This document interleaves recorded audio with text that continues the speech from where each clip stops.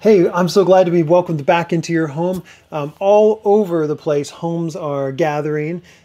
People are getting together to worship Jesus. Of course, this is a worldwide phenomenon, but it's so fun to hear what's going on with our broadcast that we're putting out there. We've seen, I'm getting notes from people, a lot of my own family members. So hello, family out there that are cousins and aunts and uncles watching, and really appreciate that. If you're local at all, would you come out on Sunday night to our church property in Issaquah? We have a worship night planned.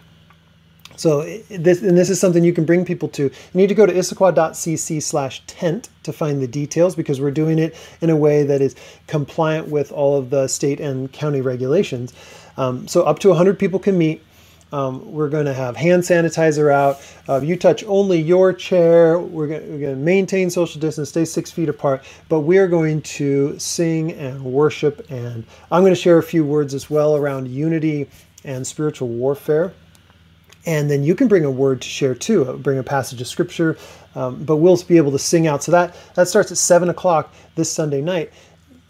But you can arrive early around 6:30 to kind of get things settled, because if we get a maximum capacity crowd, we're going to have to figure those things out. But we had a great time last week doing that. We had about, 50 or 60 people. I didn't actually do a count, but it was really, really nice to see people together. So put your masks on, keep your distance and all that kind of stuff. Really respect if people are there, they're probably wondering, okay, is everybody going to keep me safe? And so, yeah, we need to keep each other safe in that. But that's an encouragement to you. The food delivery ministry is going really well. The quick reaction food team, you heard a report last week, is going strong. So we still need you to show up and bring on Tuesday afternoons at 3 your donations that we're going to put into these different boxes and send them out. God's doing some really neat things there. So be praying for that today. Let me pray for us as we get into our worship time. And I'm just going to ask that God would center our hearts on Jesus, that by his Spirit we would experience the closeness that we have. I mean, we are gathered right now, and we're just gathered in different homes, but we're with each other in spirit and by the Spirit. So what we want to see you is in the comment sections, just saying, hey, this is where I'm calling, this is where I'm dialing in from, or this is where I'm at, and this is who's watching with me, and any comments or questions, because we would love to interact with you in there. But let me pray for you. God of mercy, God of justice, God of holiness, but God our Father, the Father of justice, our holy Father, our merciful Father, our loving Father, would you pour yourself out to us today? On this Father's Day weekend, many of us are experiencing a loss. Many of us are experiencing great joy. But we know that you alone are the Father, from whom all families derive their name. And we want you, Father, to be exalted today. We ask that you would reign supreme in our hearts, that you would help us center our thoughts around Jesus, that you would give us the experience of the gathered, even while we are in separate homes, and that by your Spirit you would unite us. We love you, Jesus. Amen. Hi, CC. This is Jared and Linnea with you. Welcome to our living room where we'll be doing worship, and we're excited to do it with you. And so as we start to sing together, I just want to encourage you knowing that we are singing together. And you can't hear the voices of other people in their living rooms or wherever you might be watching, but just know that when we sing together, God is pleased. And so which a word of encouragement for you as we begin to sing. And this song is Christ Our Hope in Life and Death.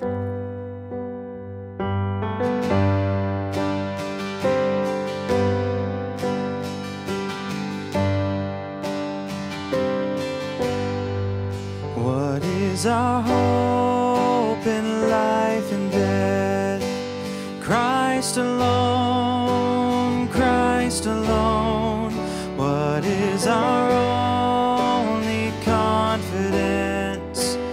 That our souls to him belong, who holds our days within his hand. What comes apart from his command? What will keep us to the end? The love of Christ in which we stand.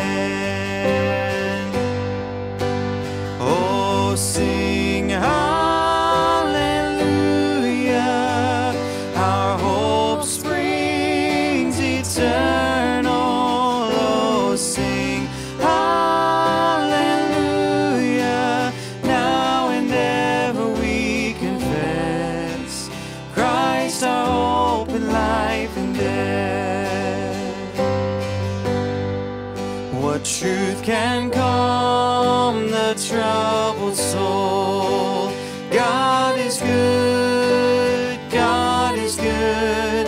Where is His grace and goodness known? In our great Redeemer's blood, who holds our faith when fears arise, who stands above the stormy trial, who sends the waves that bring us nigh unto the shore, the rock of Christ. Oh, sing hallelujah, our hope springs eternal. Oh, sing hallelujah, now and ever we confess Christ our hope in life and death.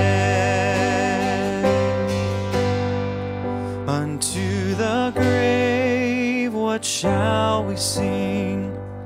Christ He lives, Christ He lives, and what reward will heaven bring? Everlasting life with Him, there we will rise to meet the Lord, then sin and death will be destroyed, and we will feast in endless joy when Christ is ours forevermore.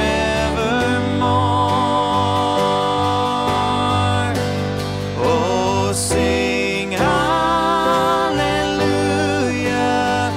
our hope springs eternal.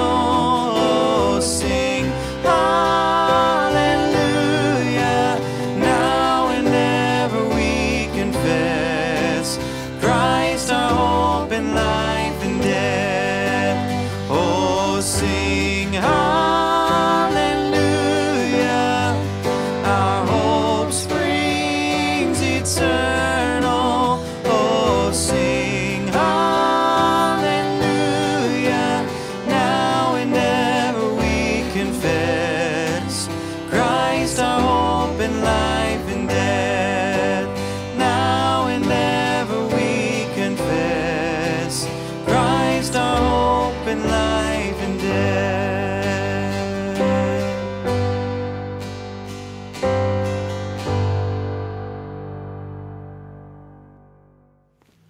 Hey, I've got a tip for you. Read the Bible like it's fiction. Wait, you're a Bible teacher. You're telling me to read it like it's fiction. Yep, read it like it's fiction. And this is why I say that. It's a borrowed idea, but I want you to think of it this way. When we're reading the Bible, sometimes we see these details that pop up and we're like, oh, I don't know what that means. Must be superfluous, must be extra, must be unnecessary. And so we just move on. Think of it this way. If you're reading fiction and the author is trying to get you to understand the intricacies of the story, he may say something like this. Joe went to the store to buy milk. As Joe was walking down the street, he noticed a shadowy figure in the alley. He shook it off and thought it was nothing as he walked to the store. He grabbed his milk and went home. Now, when we're thinking about that, in the Bible, we just go like, oh, Joe walked to the store, I don't know what that is, and then he keeps going. But if we're reading the Bible like it's fiction, and of course it's not, this is the inspired Word of God, but if we're reading it like it's fiction, we're reading like the author is laying some things in there that I need to understand. And I should know about that. So we can't just go through the Bible and read something and go, oh, I don't know what that means. And then, oh, just keep going and expect the story to make sense, right? The shadowy figure in the alley is foreshadowing, right? It's the idea the author is trying to get you to understand is that this is going to come up soon. He doesn't just throw in those details just for grins, right? So we need to be thinking about that. Now, speaking of shadows, we are sons and daughters of the Enlightenment. Whether you like it or not, we grew out of this movement in history hundreds of years ago, where we say, "Oh, there's no shadows. We can explain that shadowy figure in the alley. It's nothing. It's nothing. No big deal."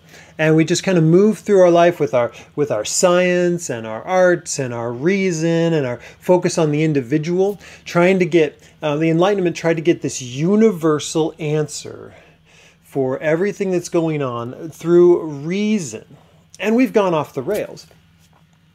We've been looking for infallible truths, but not using history, not looking back, not using any sense of tradition or experience. It turns out we end up with this crazy set of beliefs that there is, we think, oh, there's no such thing as supernatural. There's no such thing as spiritual. It's only material. And in this humanist approach to progress, we've lost completely the understanding of the supernatural world. And I know that I struggle with that sometimes. I mean, so you get it, right? At some level, you understand that there's a supernatural thing going on, even with your faith, even with Christianity. But because, we believe in a resurrected Messiah who has ascended to sit at the right hand of the throne of God. That sounds pretty supernatural.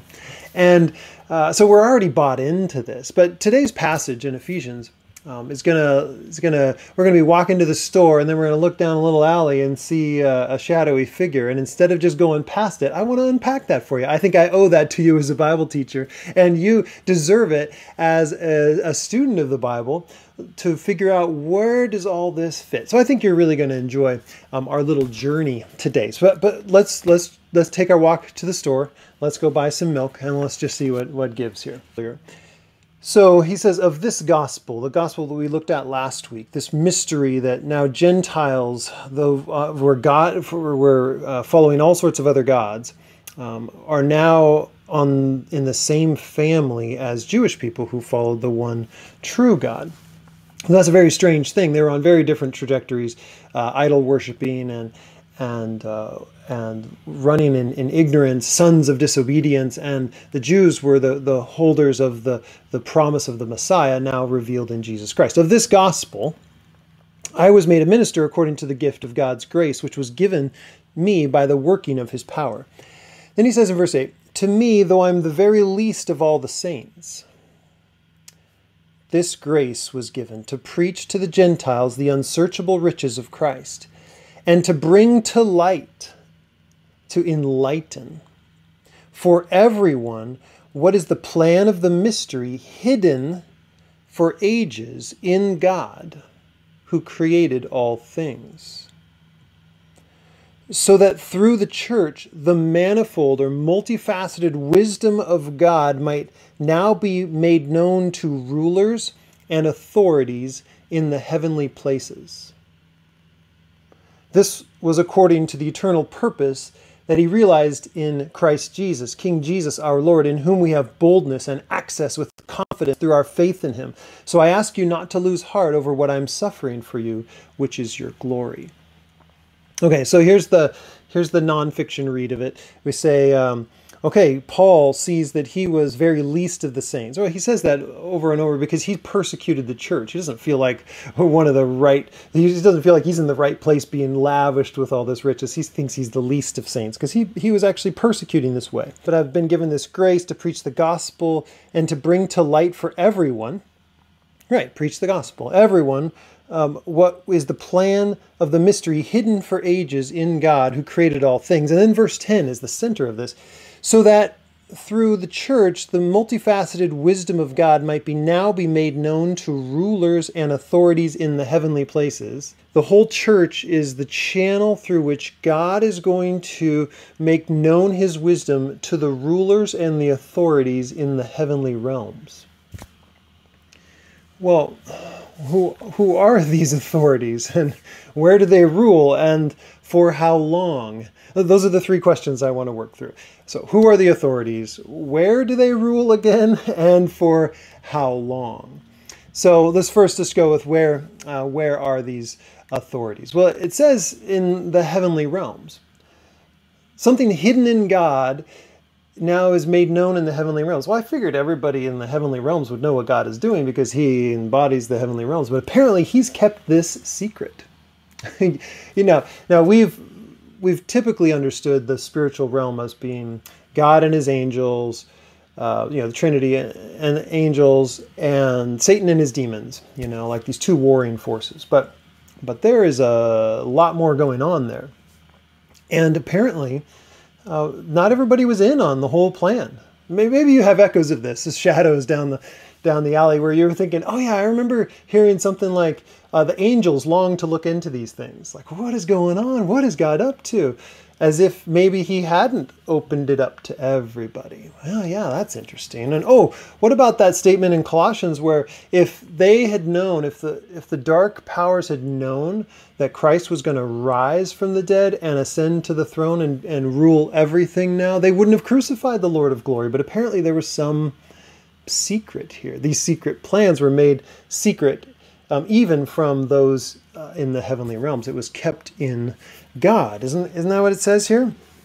It says, the mystery hidden for ages in God who created all things, so that the church, through the church, the wisdom of God might be made known to the rulers and authorities in the heavenly places. And this is what God had always planned. Okay, so many of you know Satan and demons. You think about that, but where do they dwell?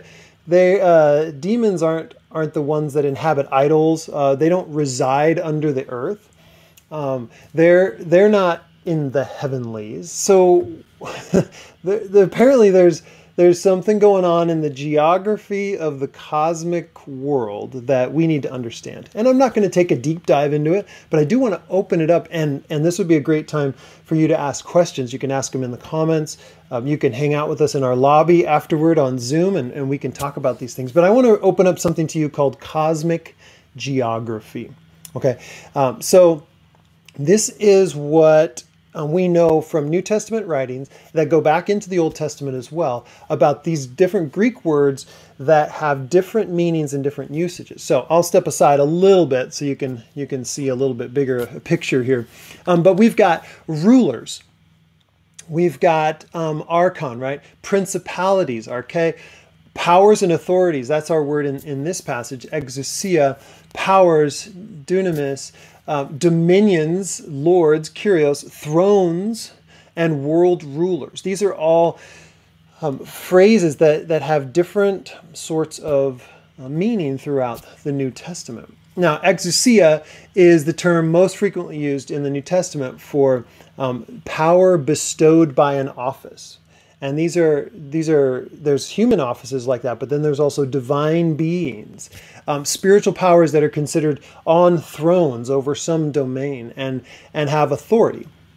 Now, this is linked back to Deuteronomy chapter 32, 8 and 9, where God divided up the nations and split their languages and all that, and then sent them under the rulership of sons of God, of Ben Elim, of divine beings who inhabit the spiritual world and had power over them. This was actually a very common understanding in ancient times, that this nation had their God, this nation had their God. What I've only come to understand in the last few years is that was God's plan, that he would divide things up that way. I know you look at these books all the time. Let me open Plato. So this was all 400 years before Jesus. And I don't read Plato to say, this is the divine truth. I'm just saying that it was commonly understood that this is how things went. Here in the dialogues to Critias, he says, in the days of old, the gods had the whole earth distributed among them by allotment.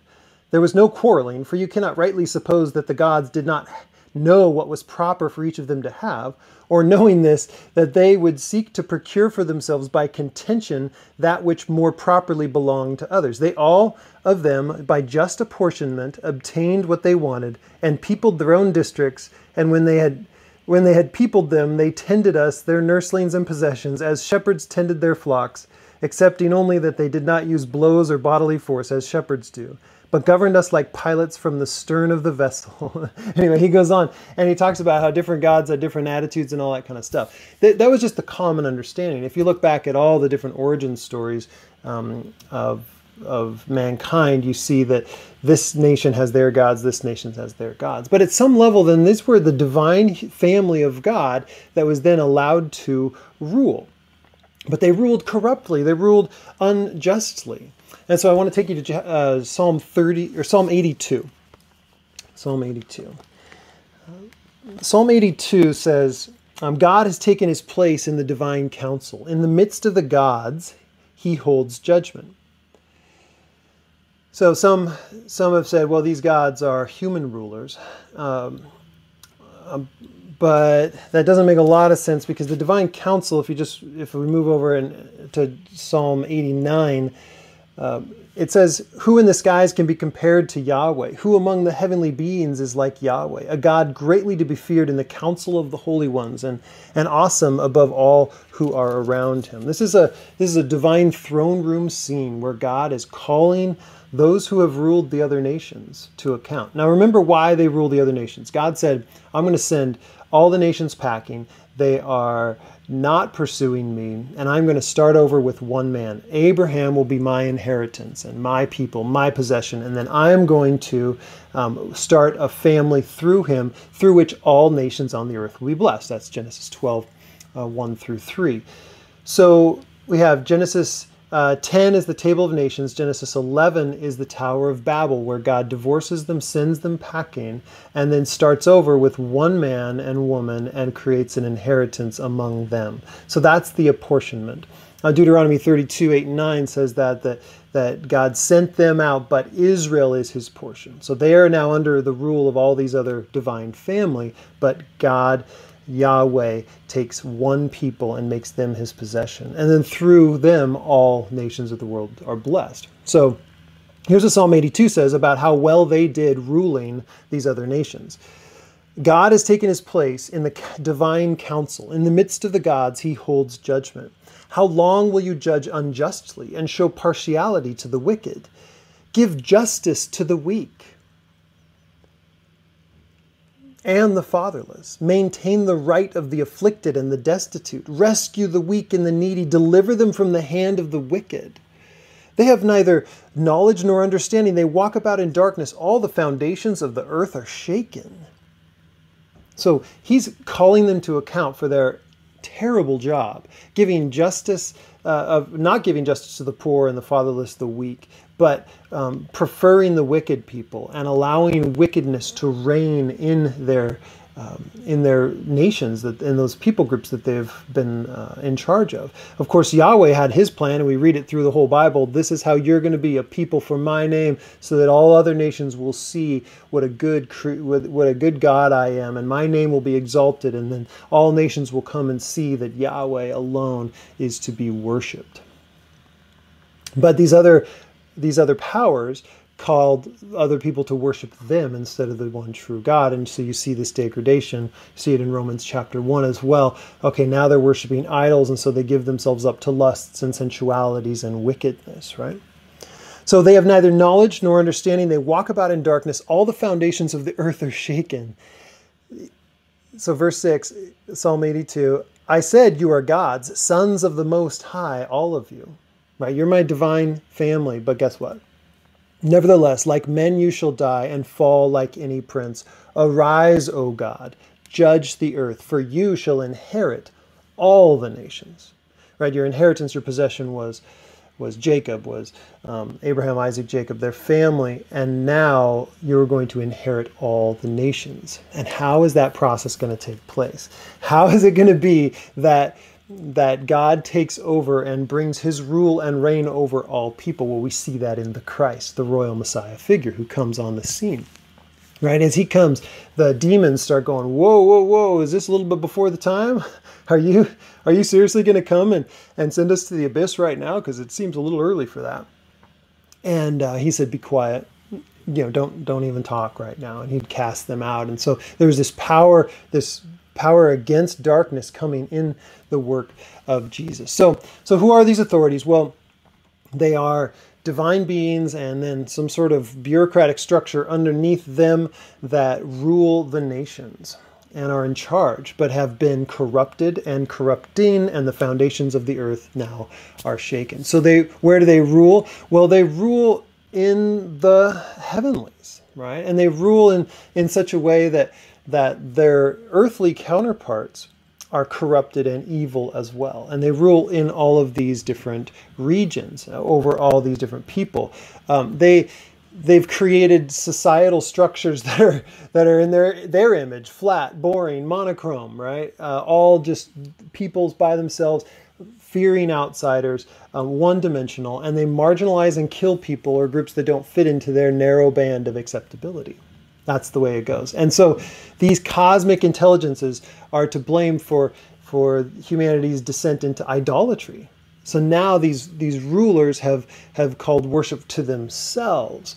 And so now social injustice and misery and corruption and poverty and self-destruction follows on. And it's fed and propelled by powers of darkness, which are very much superior to humans right now. But remember, God is creating a human family that he will then exalt to sit on the throne with him and rule over all things. That's our destiny. Now in Daniel chapter 10, maybe this is one of those ones you read once, and then it was that shadowy figure down the alley, and you said, I don't know about that. Well, in Daniel chapter 10, Daniel's been praying and fasting. He's stuck in Babylon. At this point, is now Persia, and because Persia has taken over it. And he's praying and praying and praying, and no answer has been coming. And the answer he gets it in a vision, Daniel chapter 10. Verse 8, so I was left alone and saw this great vision, and no strength was left in me. My radiant appearance was fearfully changed. I retained no strength. Then I heard the sound of his words, right? So this man figure shows up, and he's clothed in linen, and he's shining, and all that kind of stuff. As I heard the sound of his words, I fell on my face in a deep sleep with my face to the ground. And behold, a hand touched me and said, and set me trembling on my hands and knees. And he said to me, O Daniel, man greatly loved, understand the words that I speak to you and stand upright, for now I've been sent to you. And when he had spoken this word to me, I stood up trembling. And then he said to me, fear not, Daniel, for from the first day that you set your heart to understand and humbled yourself before your God, your words have been heard, and I have come because of your words. So this is maybe an angelic type figure. An angel just means messenger, so he's a messenger of God coming to bring an answer to prayer. Think about that. Think about when you're praying right now.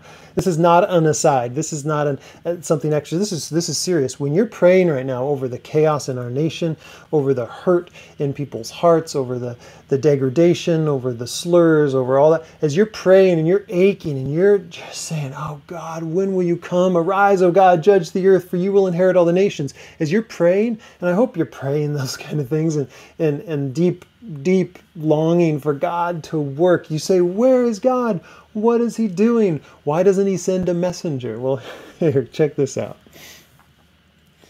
So he says, O man, Daniel, greatly loved, don't fear. From the first day that you set your heart to understand and humbled yourself before your God, your words have been heard, and I've come because of your words. The prince of the kingdom of Persia withstood me 21 days. But Michael, one of the chief princes, came to help me, for I was left there with the kings of Persia, and came to make you understand what is to happen to your people in the latter days, for the vision is for days yet to come. Okay. I'm sorry, you didn't get my message? No, I wasn't able to deliver it in time because the king of Persia, the kings of Persia, or the prince of Persia, was withstanding me. The prince of the kingdom of Persia withstood me for 21 days. What? We could just go past that, but there are territorial divine beings that are so far above us that even angels can't get through unless they go appeal to one of the great princes, Michael, one of the great princes over Israel, over God's inheritance, come and do it. Do you sense that there's something else going on up here of cosmic significance? There's something else going on when you pray that you don't see. You know, we talk about how if God doesn't answer your prayer right away, then maybe it's wait. You know, He answers yes, no, or wait. Yeah, that's true. Sometimes He answers yes, and He sends a messenger, and the messenger gets caught up in some serious traffic. 21 days worth of traffic until he's able to fight his way through, because Daniel's in a foreign land and it's ruled by these kings. And this is why it's so important for us to think. It's so important for us to understand that Jesus is the King of Kings and the Lord of Lords, and through His death and resurrection, He has conquered all these enemies. He has put them to open shame, triumphing them over the cross. And He's created His new family of holy ones to rule and reign with Him, to bring His kingdom down. This is super important stuff. Remember, who had rightful authority over all the nations? Well, all these other gods, they had their apportionment. And apparently Satan is the one, because he was the one who plunged all of humanity into death, rules over all of them.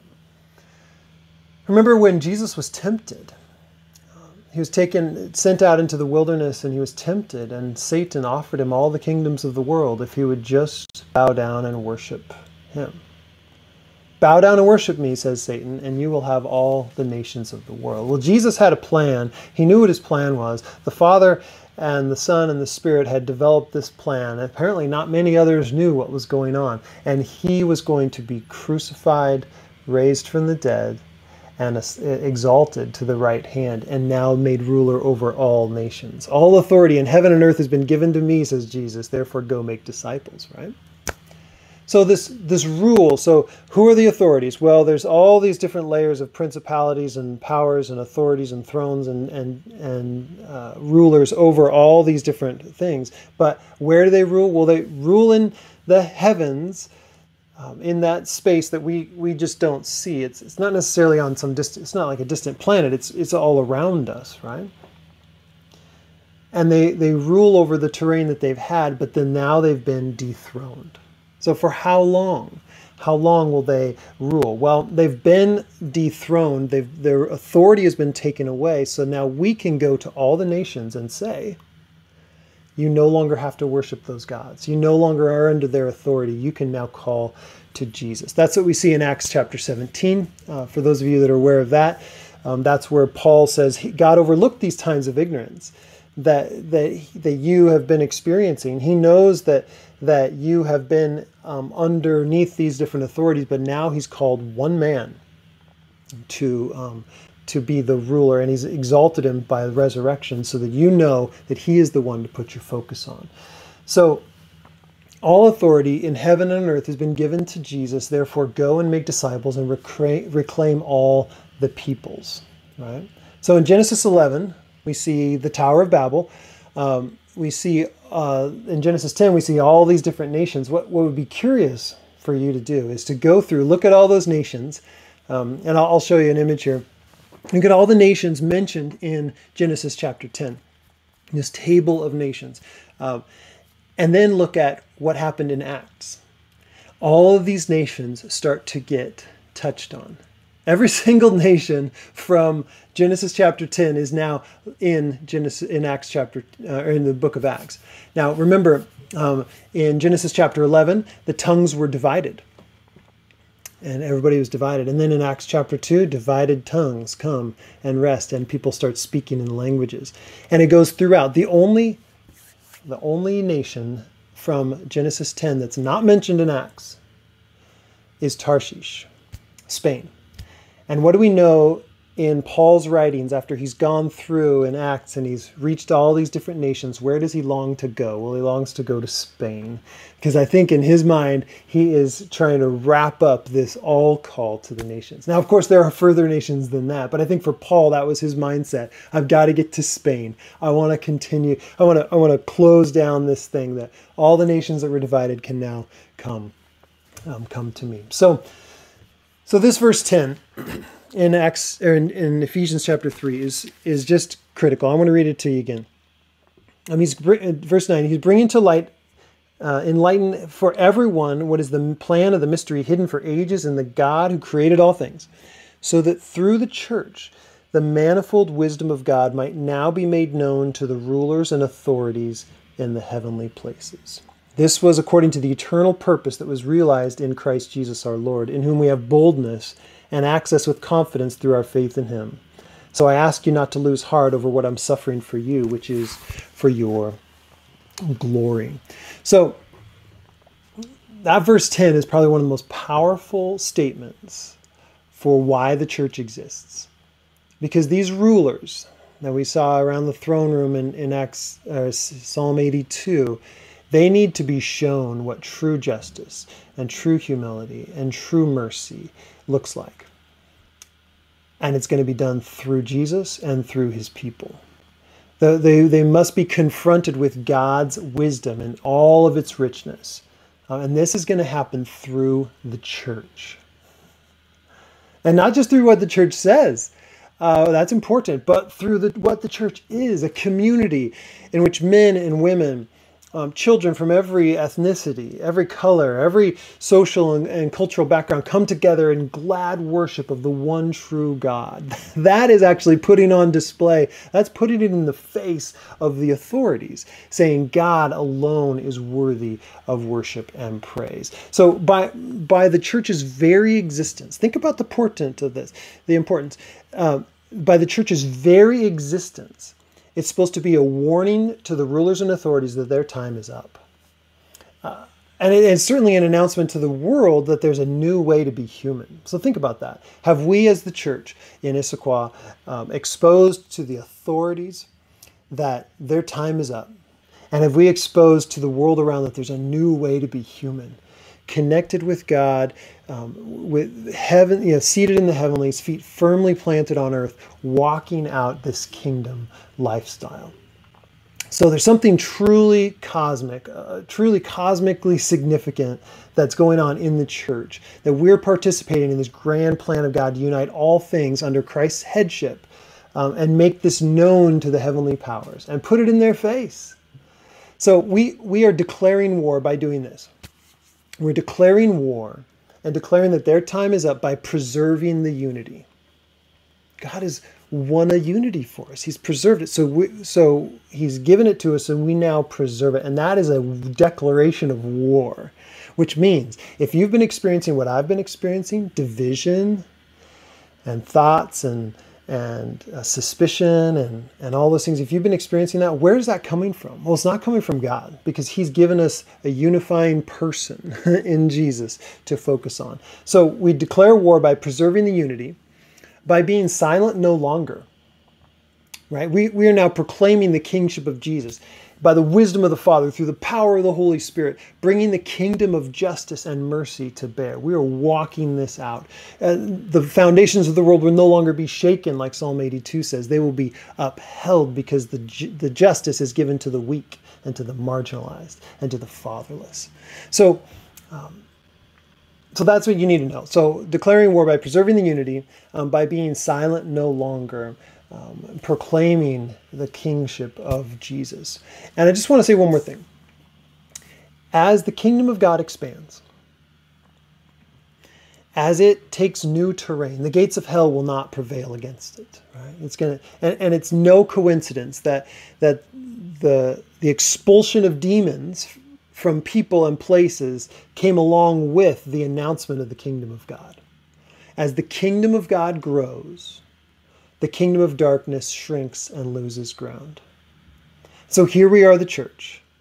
We have three main tasks: worship, oneness, and witness. Worship, oneness, and witness.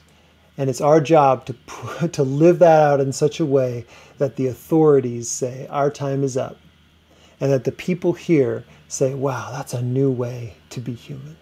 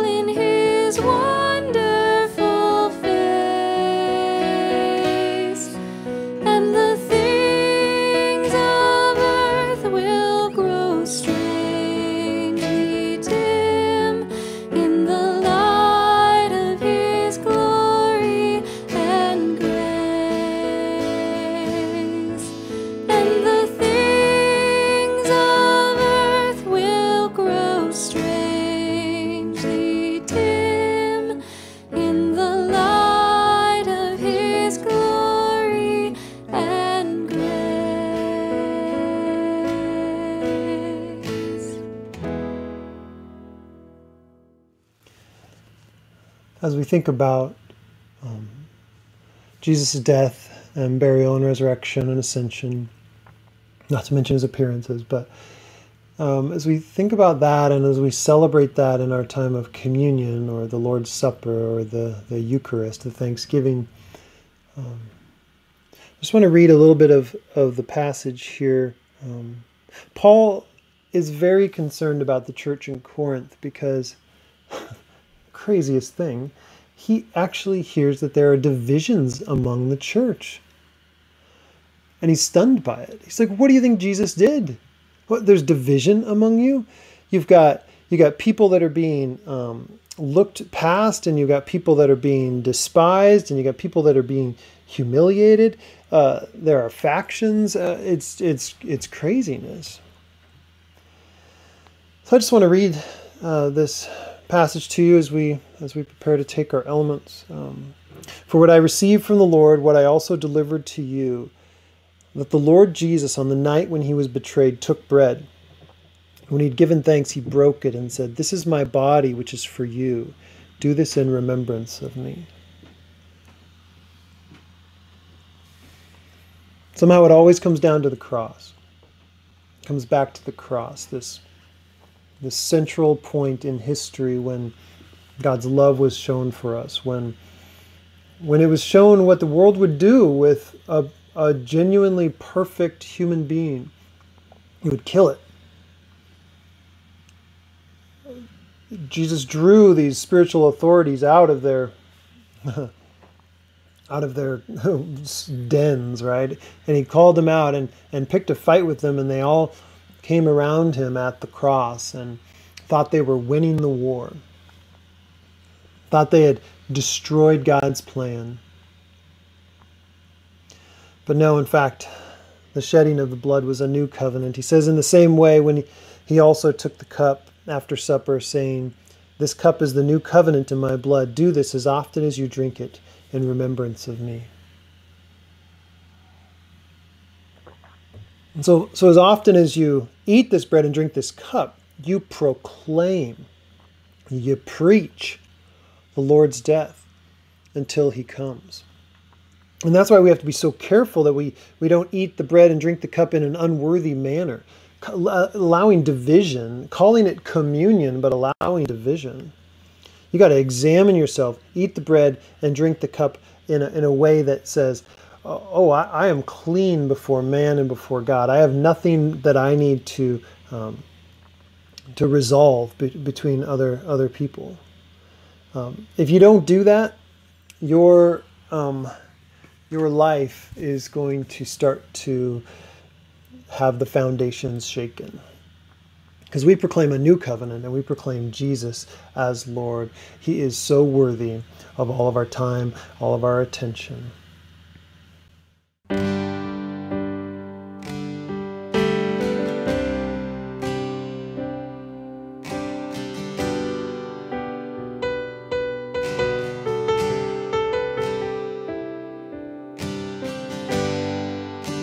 Worthy of every song we could ever sing,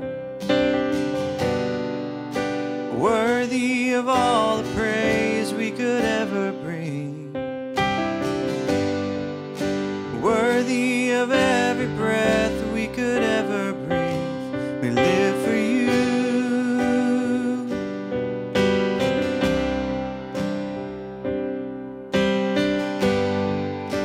Jesus, the name above every other name. Jesus, the only one who could ever save. Worthy of every breath we could ever breathe. We live for you. We live for you. Holy, there is no one like you. There is none beside you. You open up my eyes in wonder. Show me who you are and fill me with your heart and lead me in your love to those around.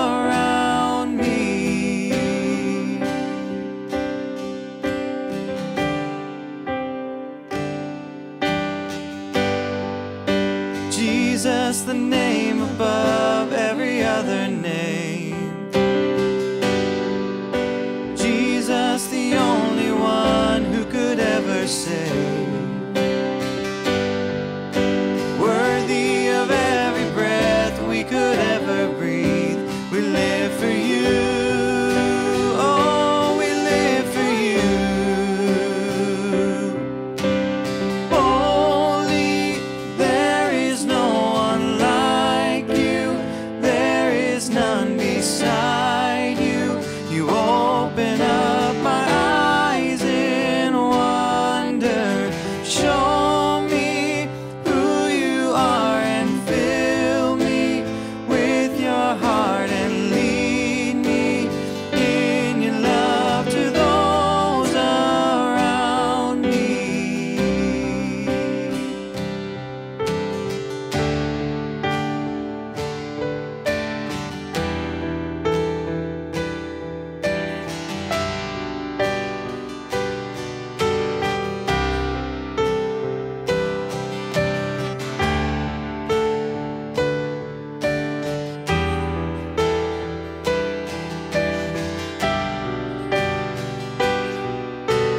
I will build my life upon your love. It is a firm foundation. I will put my trust in you alone, and I will not be shaken. I will build my life upon your love. It is a firm foundation, and I will put my trust in you alone, and I will not be shaken, and I will build my life upon your love. It is a firm foundation. I will put my trust in you alone, and I will not be shaken.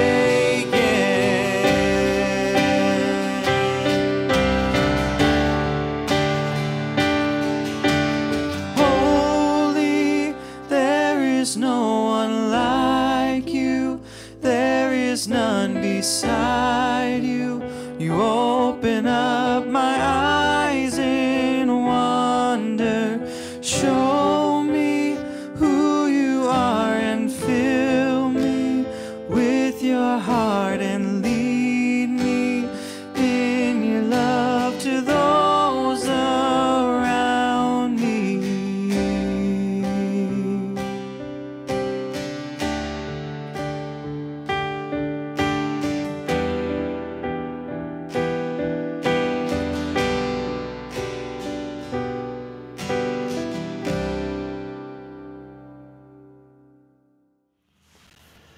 Well, we pray that God would richly bless you until we meet again. And I'm hoping that you'll take advantage of our little digital lobby. We have a Zoom meeting right after each service and a chance to share and shake hands and tell stories and respond to what God's been doing in our hearts. So hope to see you there.